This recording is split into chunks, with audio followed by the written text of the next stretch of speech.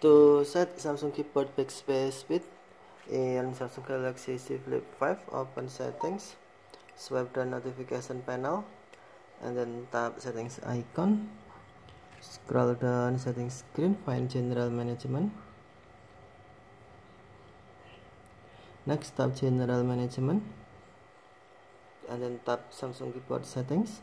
If you cannot find Samsung keyboard settings in here, tap keyboard list and default. Select Samsung keyboard,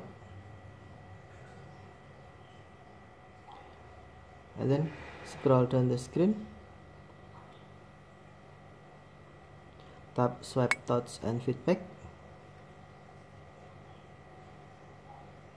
and then select backspace speed.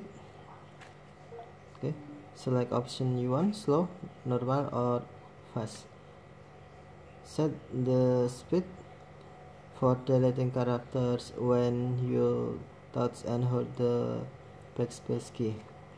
Select option you want, slow, normal, or fast. Okay, thank you for watching. Have a nice day.